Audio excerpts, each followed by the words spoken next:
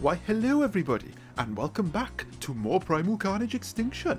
Now, I know it's been awesome, hasn't it? And we are starting like a little mini series here where I'm going to do a dedicated video for each class and see what each class is like after 3.0, since there were so many changes and more are coming. We're starting with Cryolophosaurus, as you can see, because recently it did get a nuclear buff, which I did cover in another video not too long ago, so definitely check that out. And it got nerfed down to 130 nuclear spit damage. What this series is going to entail is just basically going to be me playing 1 or 2 rounds without my beautiful voice for most of it, except for the intros and that, because I'll talk about what I think about the class and date that the class is in. So Cryolophosaurus, I think it's in a good position. In this session, we got 2 cryo rounds. I got one where the humans win, and one where the dinos win. The round that's currently being played is the dino win one, and the other one is the human win one, which I'll talk about later. This round was actually really interesting because, you know, we had a good start, and then the humans got really sweaty towards the end. I think there was like one death where a dude literally spawned behind me. You're lucky I didn't have my microphone on for that one, I can tell you that now. But anyway, back to the topic of the video. Cryolophosaurus. It is the hot talk of the community right now because of its buffs, and it is absolutely insane. In this video, I think I get like 1 or 2 direct hits, which do 130 damage. Yeah, a lot of people are not happy with it. I forgot to mention that the cryo spit, whenever you get a kill with a cryo spit, you get some stamina back as well, which I think is nuts. I think half the stamina regen would be reasonable, but for some reason, the devs want you to have infinite nuclear bombs. Fix it.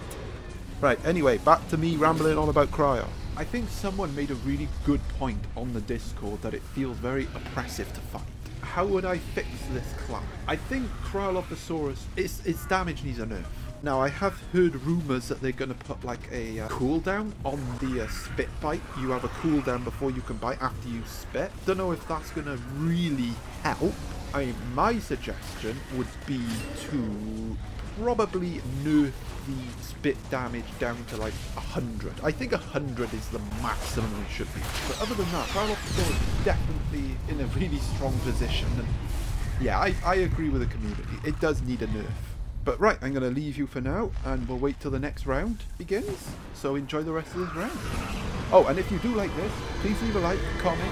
What changes would you like to see to this Cryolophosaurus? And which class should I do next?